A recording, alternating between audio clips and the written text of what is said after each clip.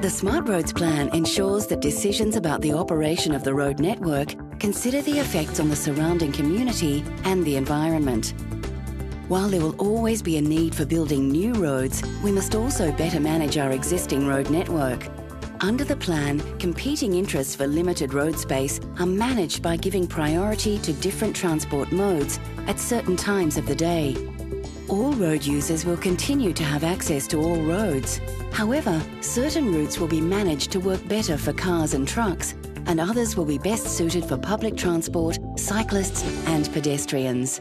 The SmartRoads plan sets out guiding principles for the priority use of arterial roads by transport mode, place of activity and time of day. Walking will be encouraged by facilitating good pedestrian access in activity centres in periods of high demand.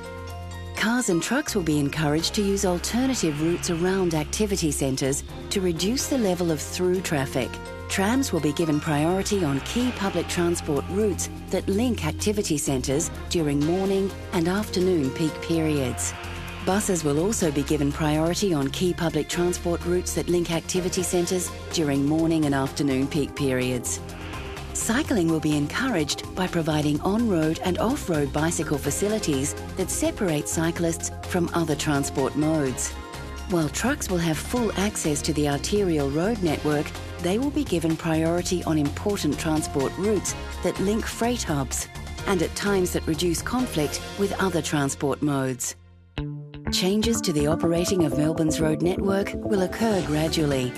There will be an increased emphasis on information technology, with more effective use of intelligent traffic signals to allow extra time for trams and buses, fewer delays for pedestrians, and improved coordination to assist with traffic flow.